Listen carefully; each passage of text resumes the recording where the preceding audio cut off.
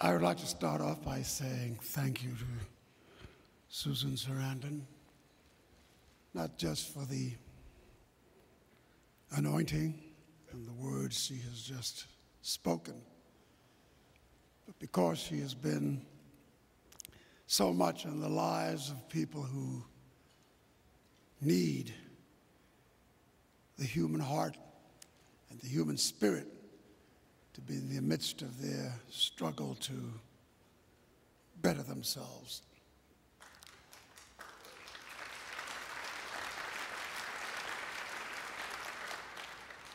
And I'd like to thank Chris Rock for bringing humor into the moment.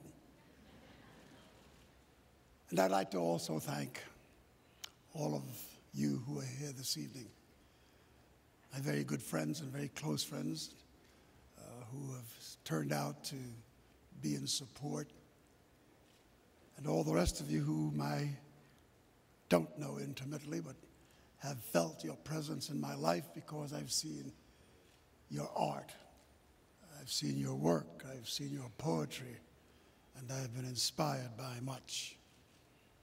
So thank you for all this, and I will now get on with my remarks for this evening.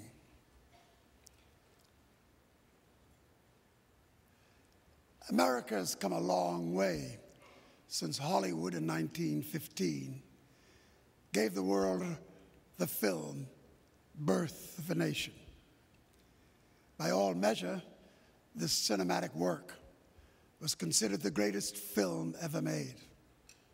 The power of moving pictures to impact on human behavior was never more powerfully evidenced than when, after the release of this film, American citizens went on a murderous rampage. Races were set one against the other. Fire and violence erupted. Baseball bats and billy clubs bashed heads. Blood flowed in streets of our cities, and lives were lost. The film also gained the distinction of being the first film ever screened at the White House. The then presiding president, Woodrow Wilson, openly praised the film, and with the power of this presidential anointing, validated the film's brutality and its grossly distorted view of history. This, too, further inflamed the nation's racial divide. In 1935, at the age of 8, sitting in a Harlem theater, I watched in awe and wonder the incredible feats of a white superhero, Tarzan of the Apes. Tarzan was a sight to see.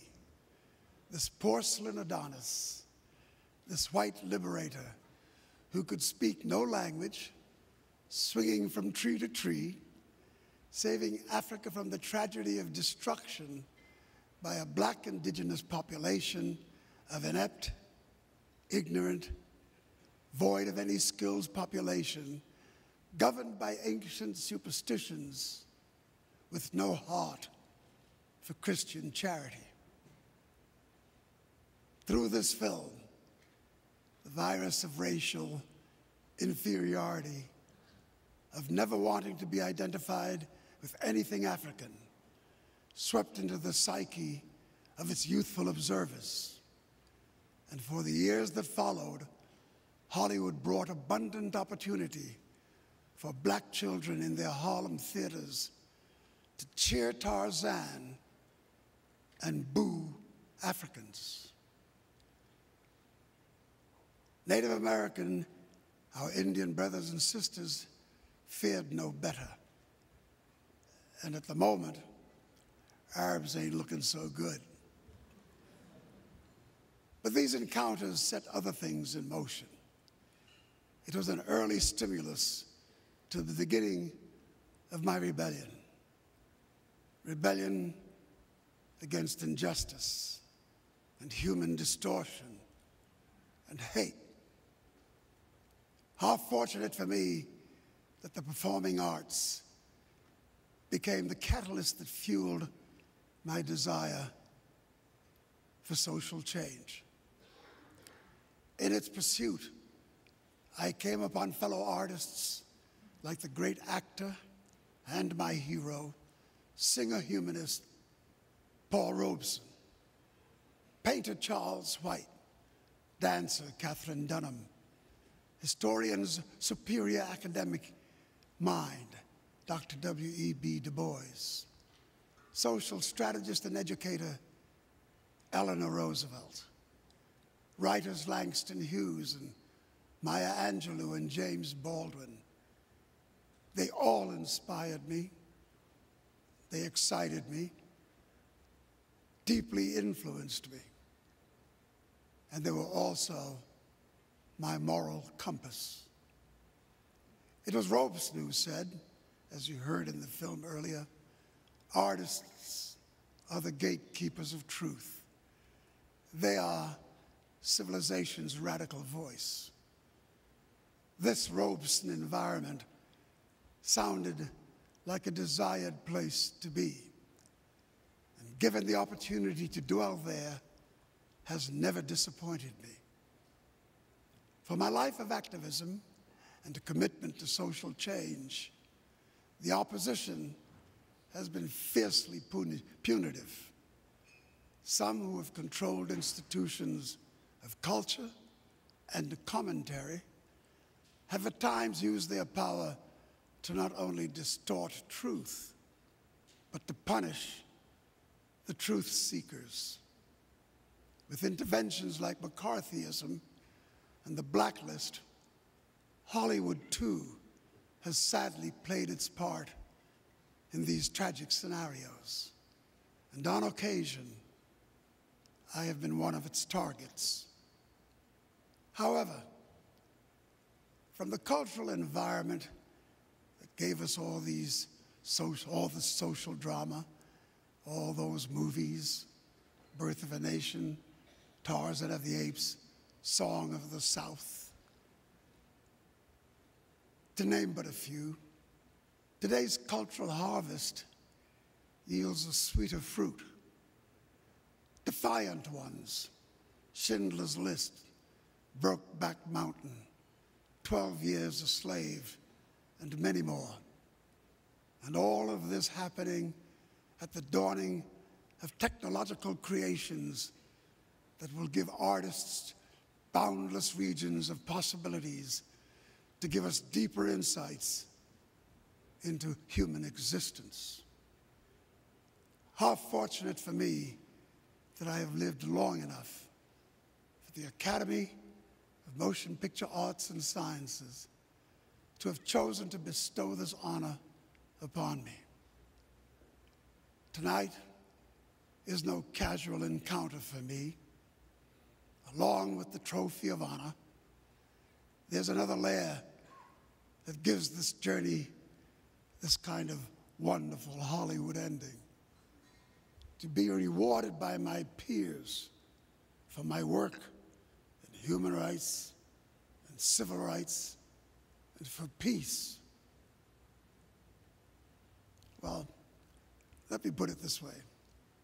It powerfully mutes the enemy's thunder.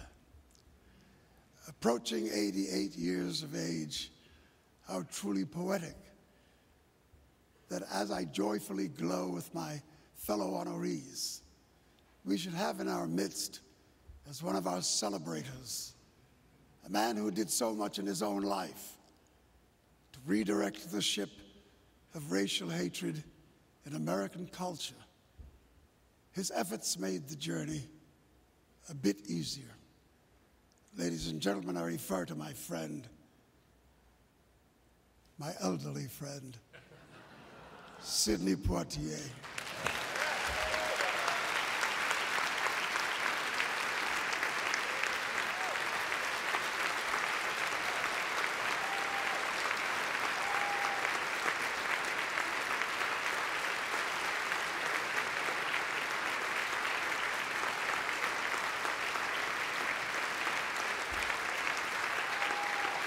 behind the stage.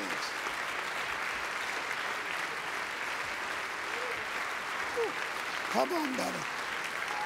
One more step.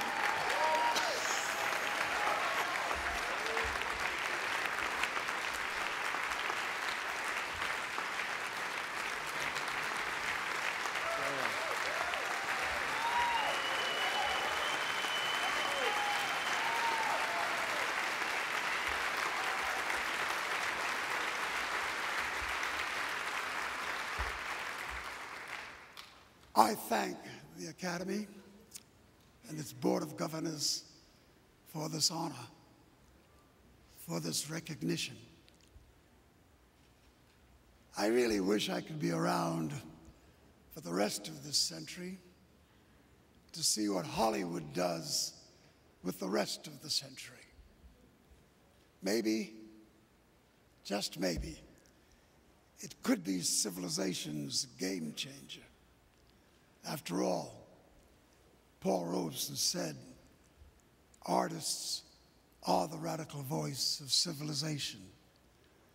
Each and every one of you in this room, with your gift and your power and your skills, could perhaps change the way in which our global humanity mistrusts itself.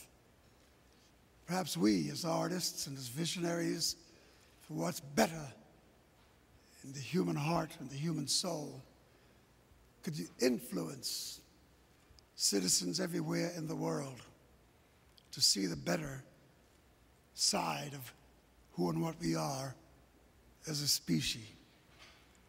I thank each and every one of you for this honor. And to my fellow honorees, I could have had no better company than to have shared this evening with each of you. Thank you very much.